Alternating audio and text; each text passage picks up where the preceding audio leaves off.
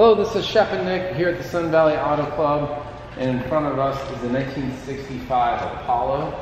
This is a very unique car and a rare opportunity to buy a one-off car. It is a 65 Apollo. To understand it, you need to understand the Apollo history, and hopefully I don't butcher it. If Apollo viewers are watching, go ahead and comment below, and we can always reshoot or delete.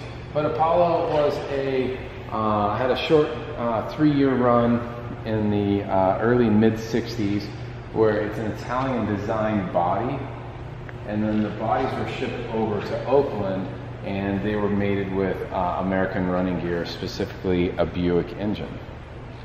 The end of the Apollo run was 65. This is a 65, but Apollos are two-seaters, and as you can see, this is a 2+2. So the back end of this car is markedly different than a traditional Apollo.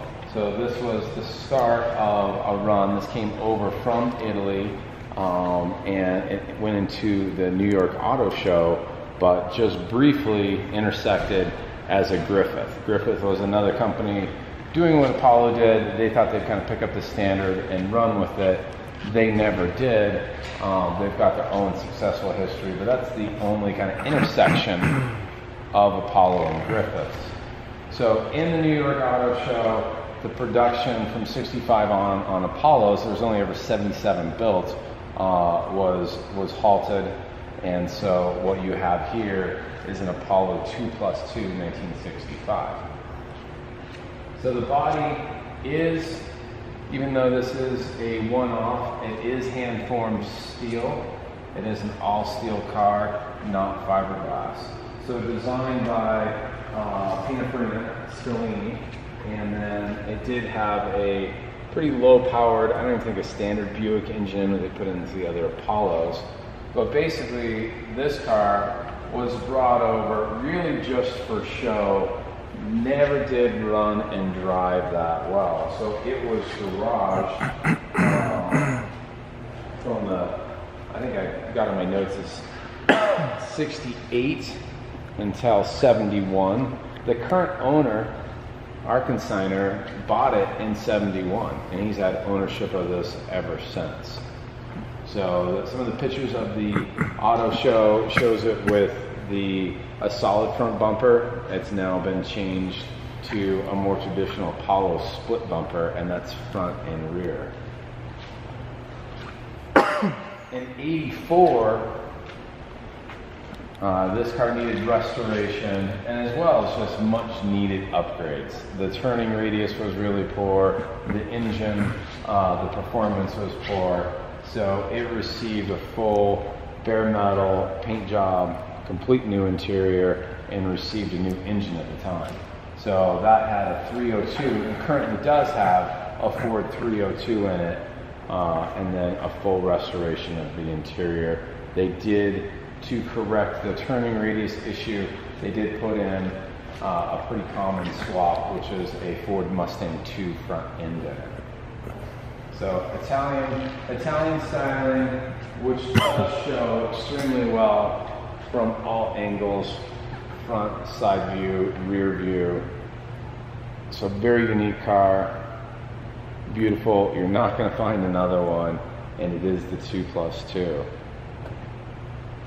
So it's got a clean Idaho title. It is titled as a 1965 Apollo. We've got all the VIN numbers. We've got the correct badging on it. And we'll jump in and take a closer look. Beautiful wire wheels.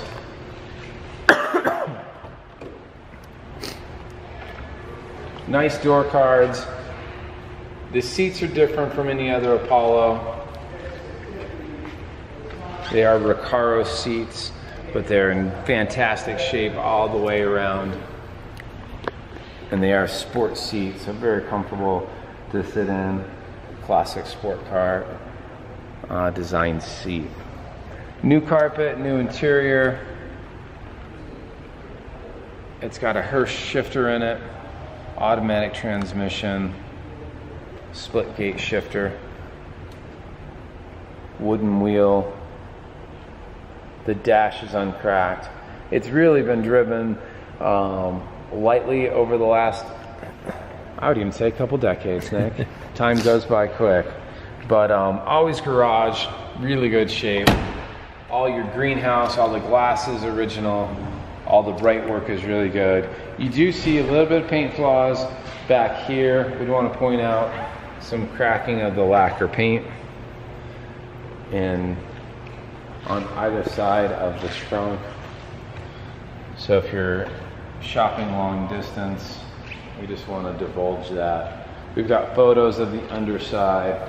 The rest of the body is issue-free. Wheels, tires, gorgeous. Take a look at that.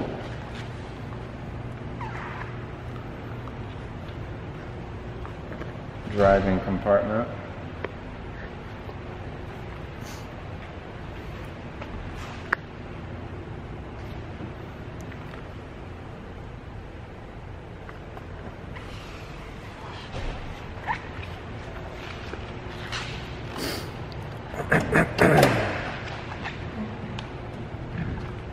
Send that up for me, Nick. Yeah.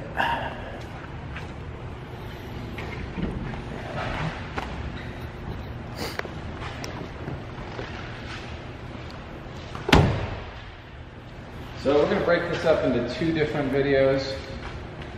If you're watching this and you've got an interest in this car, definitely email Nick or I and we'll do an engine start. I'm saying that because we're getting kind of long and I do want to go through the lights, want to take it for a drive.